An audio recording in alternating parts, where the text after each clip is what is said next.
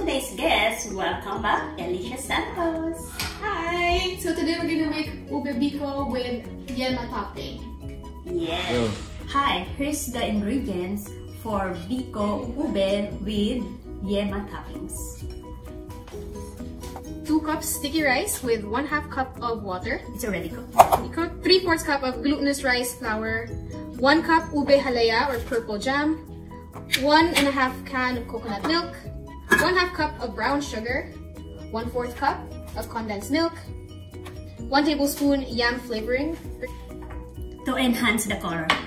For the toppings, 4 egg yolks, 1 can of condensed milk, and 1/4 cup or 1/4 teaspoon of vanilla extract. And we need a pan which we will line with banana leaves. Here's the first step. Combine 1 can of condensed milk and 3 egg yolks.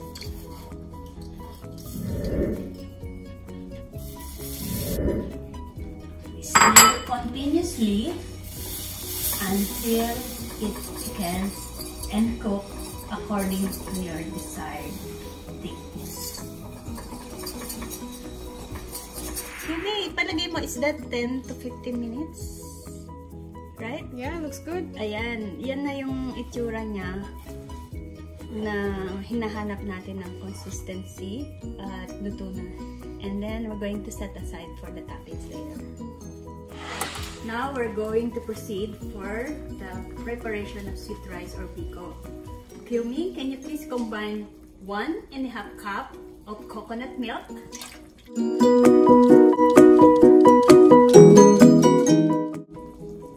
and 1 cup of brown sugar.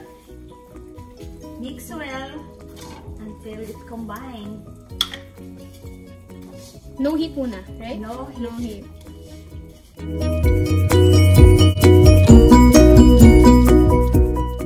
Do you think it's already well combined? Yeah, one combined. Okay. Second step. Cook in medium heat. Yeah, just stir continuously until it boils. Ayan, Kyumie. Nag-boil na siya, diba? Now, let's adjust to low heat.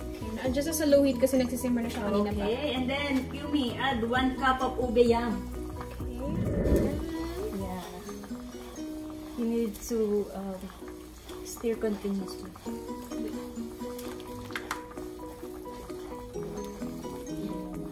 You know what, Kyumie? May option sila. Dahil mahirap nga gumawa ng ube yam, may nabibili sa store, di ba? Yung ube jam. Yeah, store-bought. Yeah, they can use that as an option. See to it na matunaw siya. Ayan, pwede mo na, habang tinutunaw mo yan, you can add ube flavoring. Ube flavoring? Yeah, 1/4 teaspoon to enhance the color. And the flavor. Kapaw, I'm sorry. Okay. There. Kita mo yung kulay? Nice. Kyumie, you can add the 2 tablespoons of glutinous rice. Kyumie, mas maganda yata. Lagyan pa natin ng additional coloring, right? Maybe let's add 1 more teaspoon of ube flavoring. See, ayan na, oh, Kyumie, oh. Natutunaw na yung ube, right? Yung ube halaya. That's 1 teaspoon. Oh, see? Look at the color now. You can add the 1/4 cup condensed milk.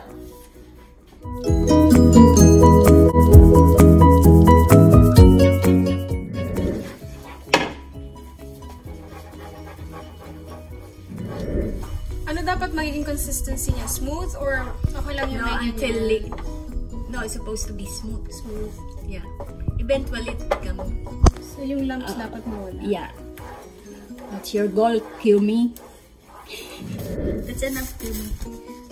Now you can add the cooked sticky rice.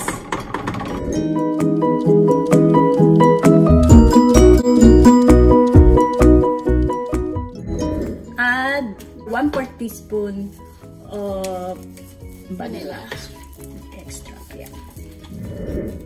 Kasi meron na yung yung vanilla yung natin halaya.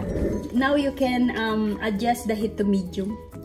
Stir continuously until all fluids evaporate or until we reach our desired consistency. Supposed to be madadry na siya. Okay. Yeah. Yung parang sticky. Yeah. That's why it's biko, right? It's dry. Mawawala na yung liquid niya and then kukunat na siya. Yan ang mahirap sa biko, Kyumie. And thank you for helping me. Ikaw mahirapan. Kasi, yan ang magpapakunat sa biko na i-stir mo ng matagal hanggang ma-dry siya. So, see to it na pag hinahalo mo, ma-well combine o ano yung rice na matunaw na hindi na siya dikit-dikit. Yeah. Yan ang goal mo. Oh, Kyumie. Ayan, nag-evaporate na yung liquid, di ba? Yeah. Mahirap na ba siya haluin? Yeah. So, paano malalaman kung... Nag-evaporate na yung liquid niya, tsaka naging oil na siya, lumabas na yun, galing yan sa coconut milk. Tapos, pakita mo sa kanila yung kung paano yung hinahanap nating consistency. Yeah, ibaksak mo ng konti. Ayan. Yan, para makunat siya, Kyumie. At lutong-luto na siya doon sa pinagalo nating gata. Ayan. Kaya ang tip dyan, Kyumie, or mga Cristylicious viewers, kailangan hirap nyo ng haluin at naglalangis na siya. Ayan. Diba? Para makunat siya pag sinerve nyo. Ayan. Ngayon, Kyumie, lilipat mo na yan sa pan. Kyumie, here's the final product. Ayan. After na nating nahirapang maghalo, ita-transfer na niya sa pan, blind rib. What's that, dear? Banana leaves. Ayan. O, diba? Ang hirap? Ayan.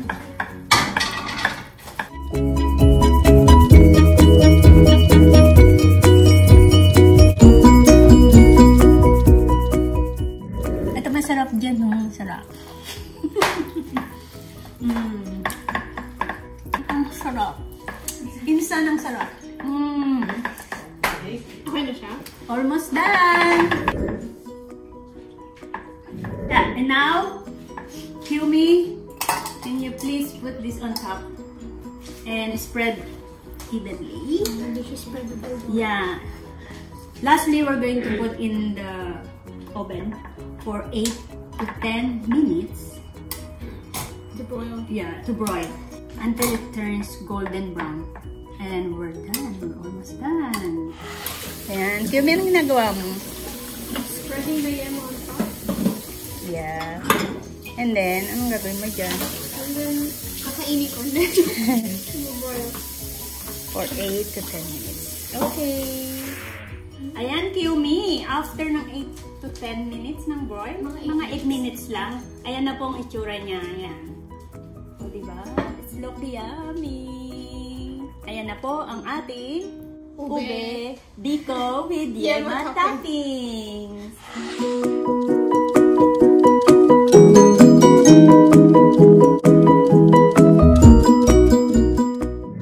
Oh yes, cut that.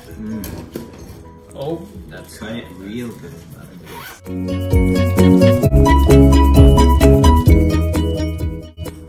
Yun! Hi! Ayan, luto na po ang aming Biko Ube with Yema.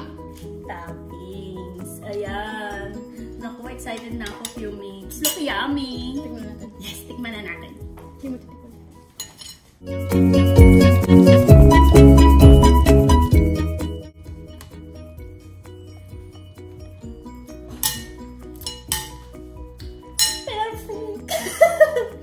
Ang sarap talaga. Tama siya kasi nag-balance yung sweetness ng yema sa taas. Dito sa biko. Yeah, at saka ang kunat niya. Ang hirap kasi haluin, di ba? Ang kunat niya, and then yung lasa niya, parang pinaghalong leche plan na ube na yema. Promise. Magugustuhan nyo to. Nag-caramelize yung taas. Yeah, and then crispy siya. Pero pala, ang harap. Kaya, mga Cristylicious viewers, don't forget to like, subscribe, and comment on below. I'm sure you're gonna like this. Bye! Start it up. I said start it up! Okay. Go! Hi! Take 8. Anong 8? Sabihin mo naman! Take 9. Kung na! Ay, hindi ko nakita. Sorry. Nag-memorize ako na. You have a topping? Yeah. Did you already taste that before? No. It's your first time? Wow, exciting. And before anything... Pick 10. Action. Go, delete. Action. Hi, welcome back to Cristylicious Kitchen. Thank you. Sorry.